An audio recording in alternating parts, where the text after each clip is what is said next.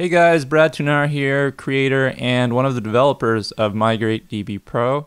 So I just want to give you guys a little screencast here to show you a little demo of Migrate DB Pro. So let's take a look at this screen here. We've got two tabs. We've got on the left, we've got my dev environment. It's my blog running on a MAMP install, so dev.bradt.ca. And in the right tab, we've got the live site, bradt.ca, that's currently live. And you'll notice that there's differences between the two. There's a newer post on the live site. So you'll see here the latest post is April 29th on the dev environment. And on the live site, we've got June 6th, so a new post has been added. And you'll see that the spam comments are different as well. And just the number of overall comments are quite different.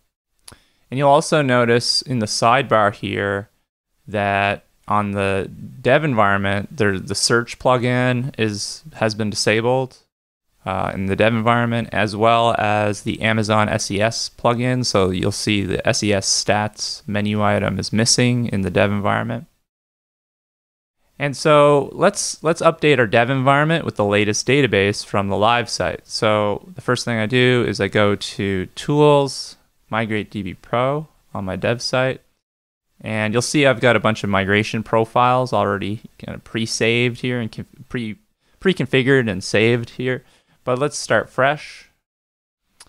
And so the first thing we do is we select pull. So what we want to do is we want to pull the data and the database structure and everything down to the dev environment from the live site. So we need the connection info for the live site.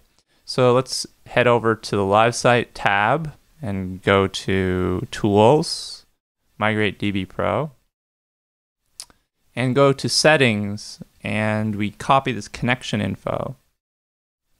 Now, when you first do this checkbox will probably be unchecked, and this is the checkbox that allows pull requests on the live site. So let's just uncheck that and try to enter the connection info, see what happens. So let's paste the connection info in, and you'll see we get a connection rejected message. And so if we go back to the live site and we check that off and we allow pull requests and we hit connect again, you'll see it connects fine.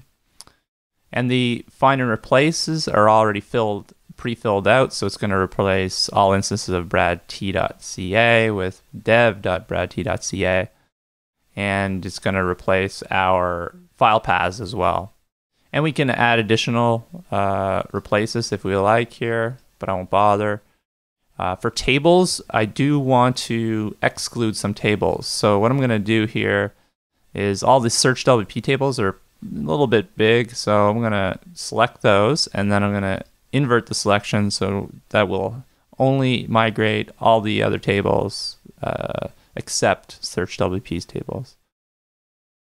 And post types, I could exclude some post types, but I'll leave them all. That's fine. And advanced options here.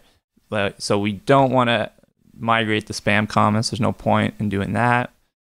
And we don't want to migrate the active plugins setting. So we want to keep the plugins that are activated or deactivated. We want to keep that the same on the dev environment. So I don't want the Amazon SES plugin activated. I don't want Search WP activated on the dev environment. And by default, exclude transients, just temporary cache data. There's really no point in migrating that either. And let's skip the backup option. We don't really need to back up, and we're not going to bother saving a migration profile. So let's run this migration. And as you see here, it's starting to run, and we get a nice progress report.